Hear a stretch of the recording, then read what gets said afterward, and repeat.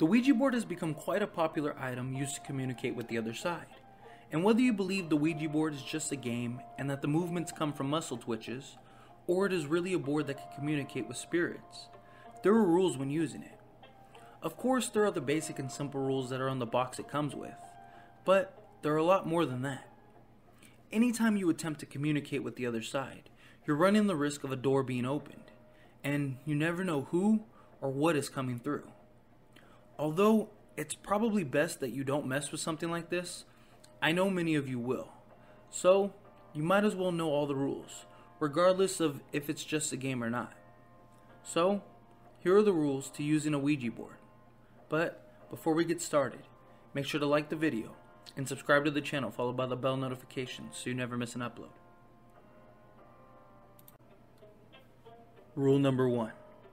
When contacting a spirit, be as specific as possible and try to communicate with a specific person. When you try to make general contact, you risk anything being able to respond. Rule number 2. When communicating with a spirit, always be respectful. You never know who or what you're talking to, and don't want to disrespect a spirit ever. Besides, just put yourself in their shoes.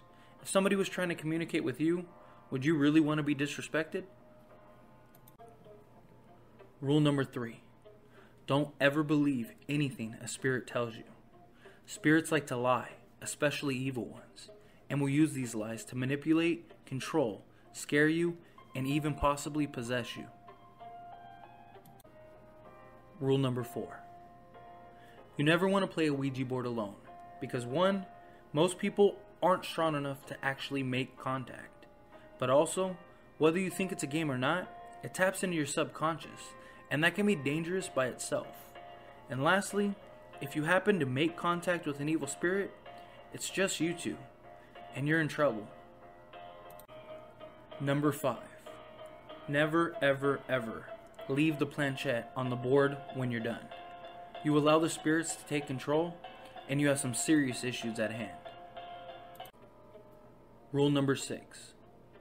Always have a leader and someone to take notes. The leader is the one that leads and keeps order. They ask the questions and keep everything on track. You don't want a bunch of people just blurting out 100 questions and confusing spirits and potentially opening more doors.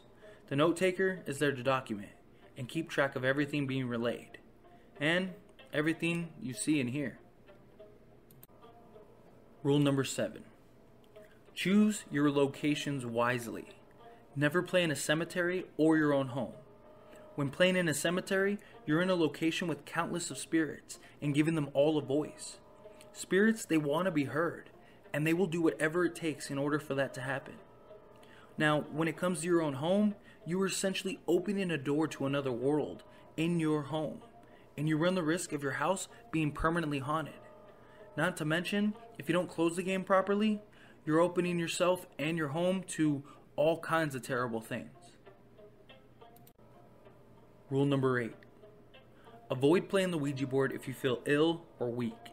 You open yourself to demonic possession, and evil spirits like to go after those that are the weakest in the group, and like to possess those that can't fight back. Rule number 9. Never let the spirits count down.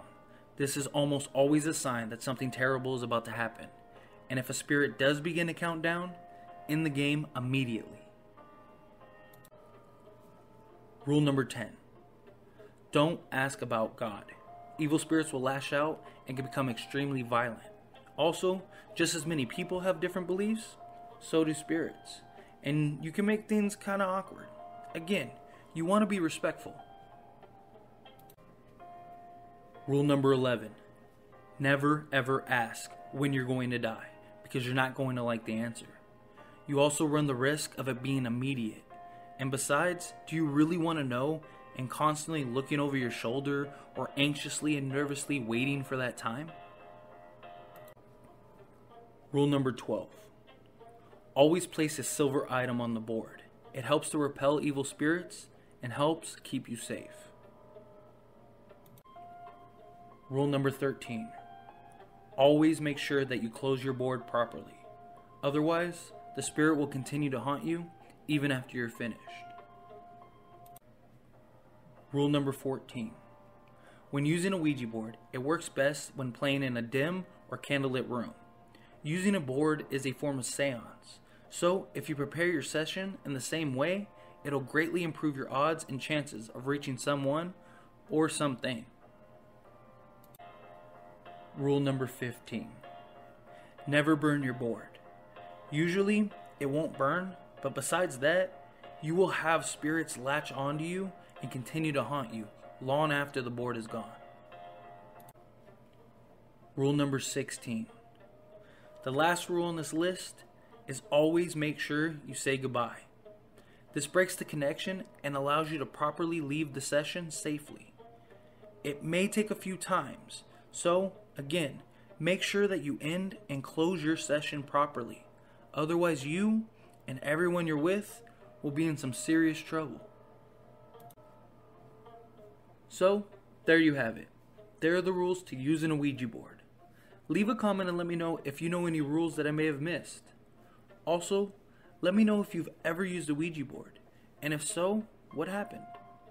If you have a video idea, story, or a video for me to share on this channel, check out the description down below. Follow me on these social medias, Instagram, TikTok, and my Facebook group, where we share stories with each other. And lastly, if you haven't already, make sure to like the video and subscribe to the channel, followed by the bell notification so you never miss an upload.